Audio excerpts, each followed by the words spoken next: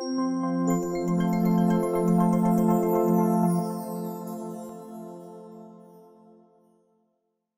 now let's look at the active dual brush on the new Bespoke AI.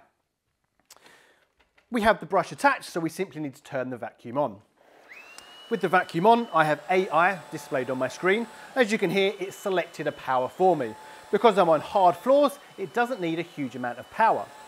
When I move across to my carpeted areas, you can hear that the vacuum has automatically changed to a more powerful setting, so we can get a much deeper clean.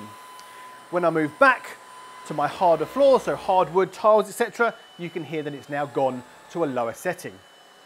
If you take a look on the front, we also have our light, which means we can vacuum in much darker spaces and see all those dust that sit in there, but we wouldn't necessarily see when we were vacuuming in the lighter conditions.